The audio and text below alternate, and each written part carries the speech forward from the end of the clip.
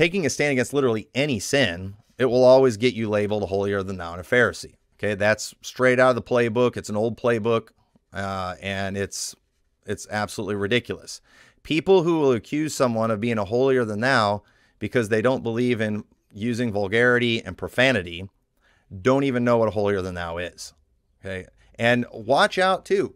That person whose mouth is full of guile, we're talking more about that in a little bit, when they try to attach a sin to you, and they'll use biblical phrases. They'll use biblical terms like holier than thou because it's in the Bible. And so I'm just preaching the Bible. Okay, but let's make sure if we call someone a holier than thou, that we're using it in the same context or the same way that the Bible did. Now, let's look at where that term comes from, and let's see what an actual holier than thou is. Isaiah 65:1 says, I am sought of them that asked not for me. I am found of them that sought me not. I said, behold me unto a nation that was not called by my name. Now, folks, there's no question about how to interpret that passage right there, because the Apostle Paul talked about it in the New Testament. The Gentiles found salvation when they weren't looking for it. But the very people that God had called to salvation, that God prepared the covenants for, were rejecting it. And the Gentiles were finding it before the Jews. And so he says, I have spread out my hands all the day unto a rebellious people, which walketh in a way that was not good after their own thoughts. A people that provoketh me to anger continually to my face, that sacrificeth in gardens and burneth incense upon the altars of brick, which remain among the graves and lodge in monuments, which eat swine's flesh, and broth of abominable things is in their vessels, which say, okay, this is talking about the Jews, and they're saying this to the Gentiles. This is prophetic. This is exactly what they did in the New Testament when Jesus came, which say, stand by thyself, come not near to me, for I am holier than thou. These are a smoke in my nose and a fire that burneth all the day. So understand, the holier than thous were people, one, who weren't saved, and who were rejecting a people who did get saved.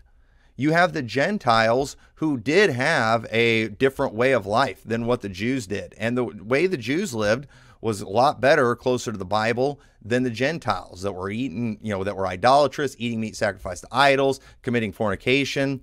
And they had a lot of problems.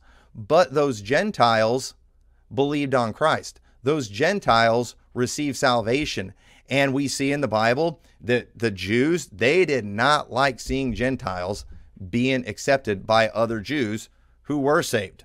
They wanted to separate themselves from them. And so you had a people who weren't even saved looking at a group of people who did get saved and saying, you stay away from me, I'm holier than thou.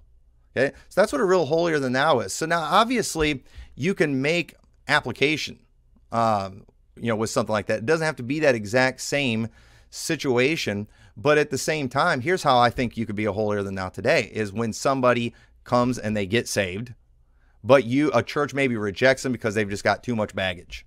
Okay, that's not good. Maybe they're all tattooed up. Maybe they still look freakish like the world, and even though that person is saved, even though that person is repentant, you're still going to reject them. And that's the thing. These Gentiles, they were repentant. They did believe on Christ. They found salvation, even though they hadn't been looking for it, and yet they were rejected by a bunch of Jews who thought they were better than everybody else, and at the same time weren't saved. So the thing is, as a Christian, we should always be forgiving. We should always accept people who are wanting to come back in the fold, people who are repentant. We should forgive 70 times 7. And when we won't do that because they're sinning too much, that's when you're a holier than thou. But when you're calling out unrepentant sin, that's not being a holier than thou. Okay? A church, when they have to remove someone from the church because of sin, that church is not being a holier than thou. Now, if that person repents of their sin and the church still won't let them come back because they have defiled themselves somehow, some girl committed fornication and therefore she's defiled, she's never allowed back in membership of the church. Now, that's being a holier than thou. Calling out sin, calling out any sin is not being a holier than thou. Okay? You're being gaslit when people bring that kind of thing up, when they go to that passage to call out somebody who's just taking a stand against sin. And you ought to be able to see right through that kind of thing.